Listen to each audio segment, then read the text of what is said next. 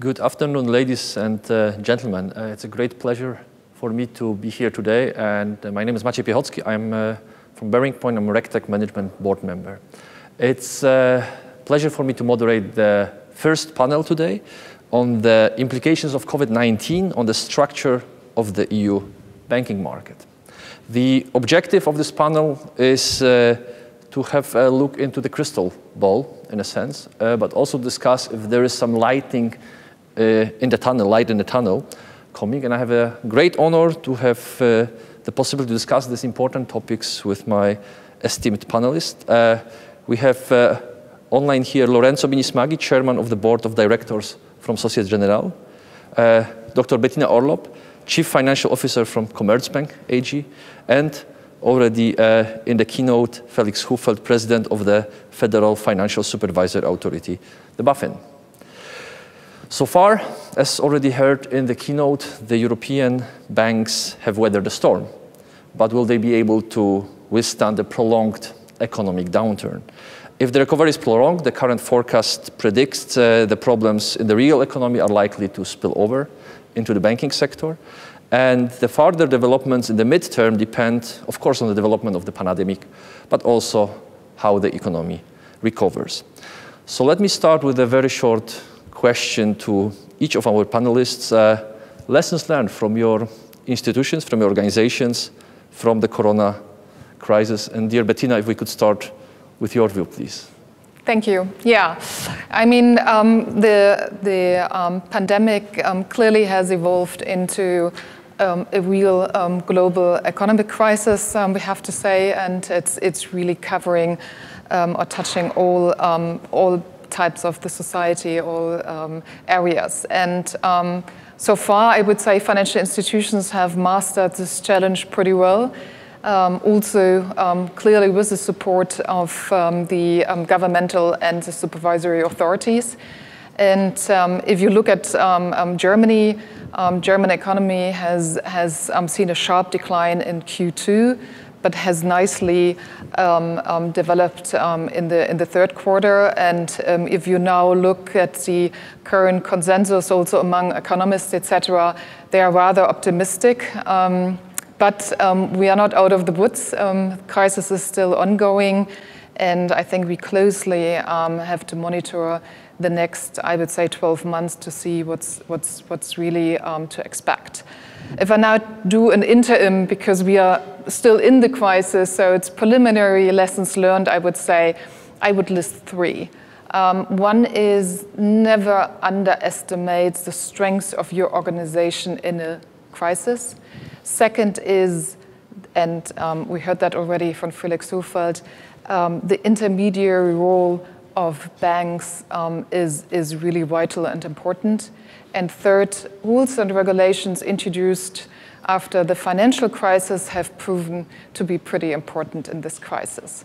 If I start with the first one, if someone would have told my board colleagues and me back in February that we would now put 80 to 90% of our staff in home office, including IT operations, trading, and sales, and would just have the business model intact, we would have said, no way that we do that.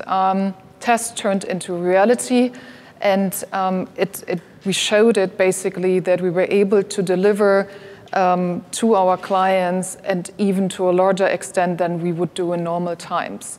So processes were stable, systems were stable, and I think that is also important to keep in mind for the upcoming months. Second, the intermediary role of banks is really important and vital. Why do I say that? There was fast action necessary in March and April to really cover the liquidity and financial needs of our corporates and households, and I think we mastered this challenge together with the development institutions very well.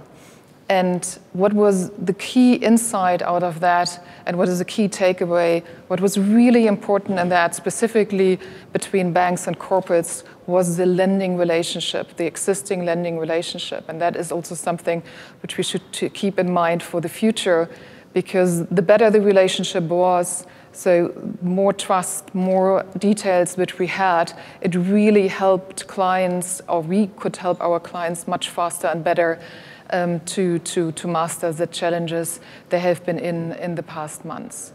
And that in combination with, I would say, a well-diversified credit portfolio and deep sector expertise helped. We haven't seen a lot of defaults because of Corona so far. So this is why we still book a lot of top-level adjustments to just make sure that we have enough provisions. And I would say that specifically the first quarters in 2021 will be the defining moments where we see where we end up. Third, lessons learned, rules and regulations. I have to say, a lot have been a burden, which have been introduced after financial crisis for the banks. But now with the liquidity and the capital buffers which we built up since the financial crisis, it gave us a lot of stability and security, specifically in March and April, that we had these buffers. And then in combination with the temporary reliefs which were provided by the supervisory authorities, that in combination really stabilized the situation. And I think now we need to be very careful when phasing out these relief measures. And I think whenever the crisis is over, we also need to sit down to reflect what has been good, which regulations went well, which ones do we need to adjust. Because there were also some who rather acted, I would say, pro-cyclical, which were clearly not intended and which we need to change. That's for now. Thank you very much. Thank you. Lorenzo, what about lessons learned from your perspective? Well, thank you. First, thank you very much for inviting me. I'm sorry I cannot be with you. I would have liked very much, but unfortunately mobility is not as it was. I mean, to try to be frank and look in a crude way, I think there are good news or good lessons and bad lessons, or maybe lessons that can be improved. If I look backwards, I can only share the view of Felix Hufeld. I mean, the banks were prepared, were in a strong position to address this crisis. The capital position was strong. There were some issues to be addressed, but certainly they were able to absorb the shock.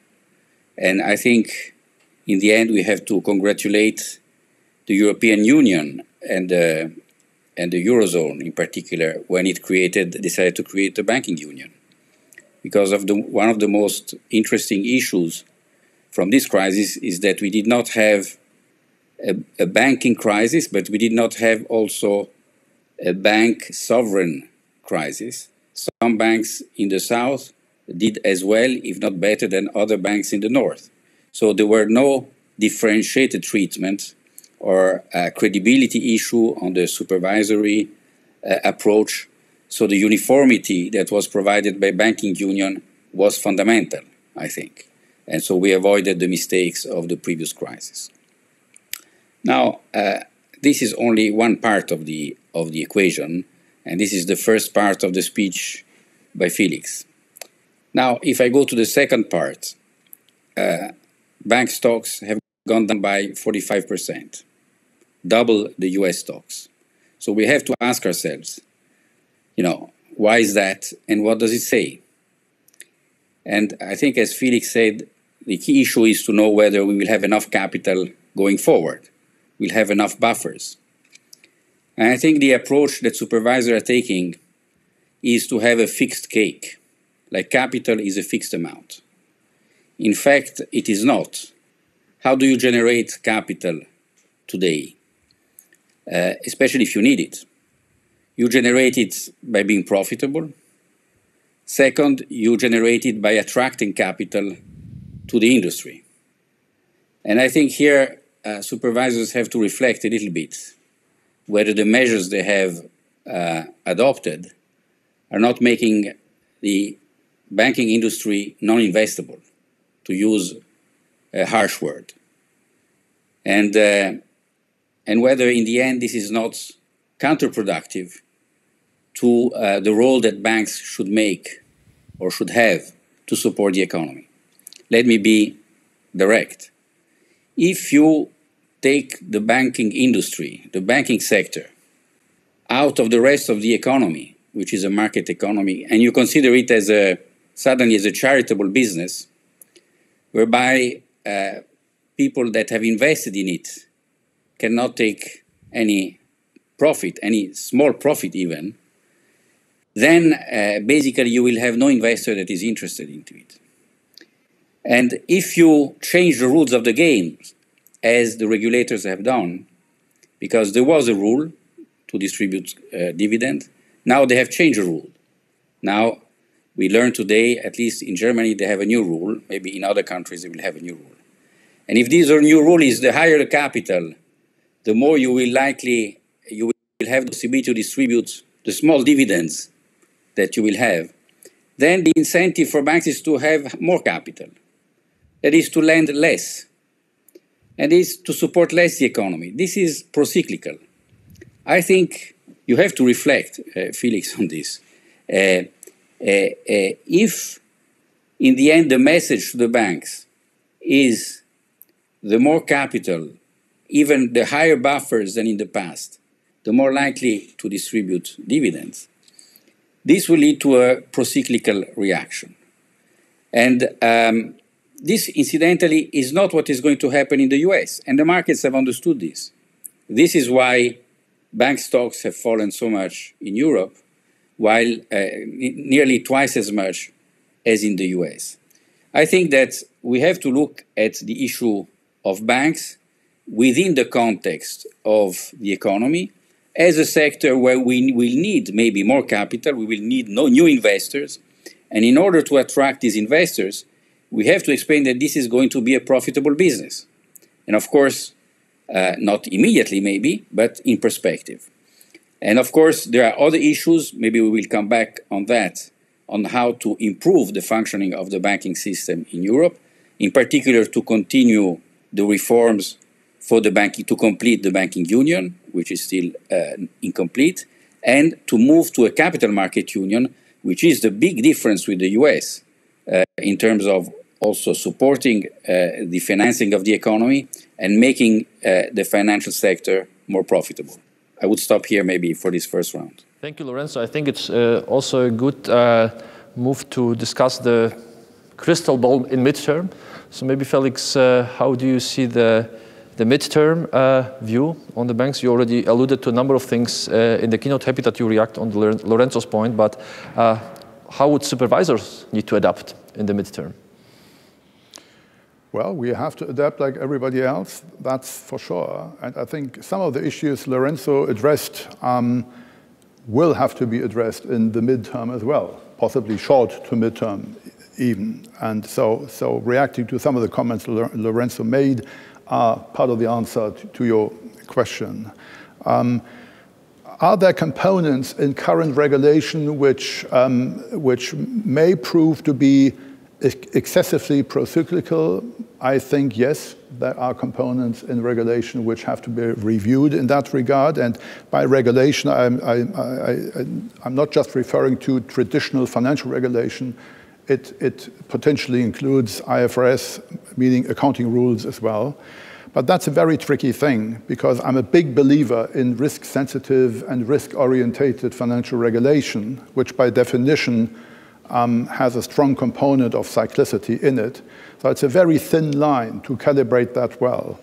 A second component, which I've heard in both Bettina Orlopp's statements as well as Lorenzo's, at least between the lines, is another difficult calibration between, let me say, structural capital buffers and capital requirements versus more cyclical components. Philosophically, I take your point.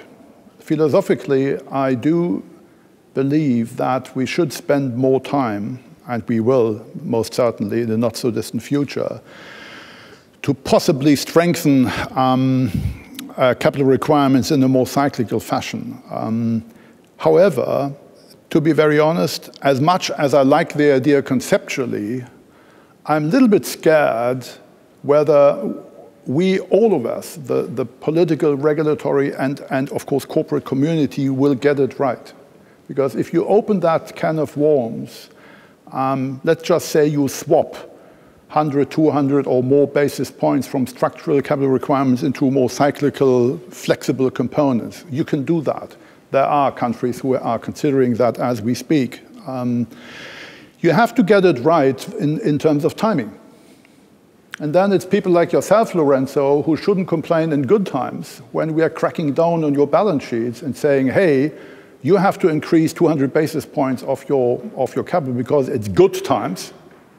So we do have in its totality the right buffers if we move into bad times. Because if there's one thing, and you confirmed that, and I couldn't agree more with that, which we have to look out for, is you can't plan surgically for each and every crisis. You have to provide for a basic level of resiliency by means of capital liquidity and all sorts of things without exactly knowing where the next crisis will hit you. You don't know. So there has to be a basic level, a quite robust level. And if we enter the sort of the cyclical game in a much more subtle manner than we have done it so far, we have to trust ourselves, and that includes people like myself, that we get this game right. And that's not a small question. Now, your question, of course, goes broader than that. I think there are big C's which will dominate bank management in the next couple of months and years. The first C is the resurgence of good old-fashioned credit risk management. Credit risk is front and center of what will keep us busy in the next, and keep the industry busy for the next couple of years. The second is cost management. It is quite obvious that we are not done with it. And the third is consolidation. So this more structural component. Europe altogether is certainly a more, and Germany in particular, a highly fragmented banking market. Some countries much less, Germany and a couple of other countries much more. And that has to continue, and it will continue. And I think we will see more of that. Now, I find it interesting, both of you made reference directly or indirectly to the capital market. I would full-heartedly agree with something Bettina said a moment ago. I would find it a pity, and I say that very clearly because I heard statements like that in the past, to turn one of the most important political projects, I think, being around, meaning the Capital Markets Union project, into an anti-banking union project. I've heard in the past, not recently, but 3-4 years ago, lots of argumentation, we need a capital markets union to reduce dependency on bank financing. I think that's a pretty rough-cut statement because we just saw how important dependency on bank financing is. We need a capital market union for the sake of having capital markets, for the sake of having homegrown, stronger European capital markets.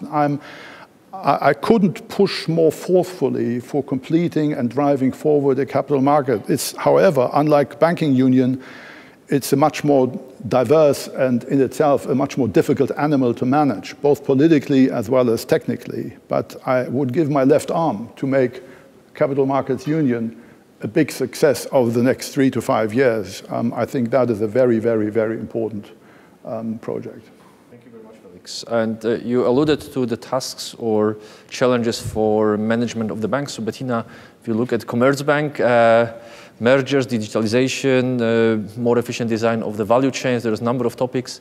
How is your view on the midterm perspective? Well, first of all, profitability is key. I think that is no question. That has been, by the way, true also before the crisis, because we have investors who expect from us that we earn our cost of equity.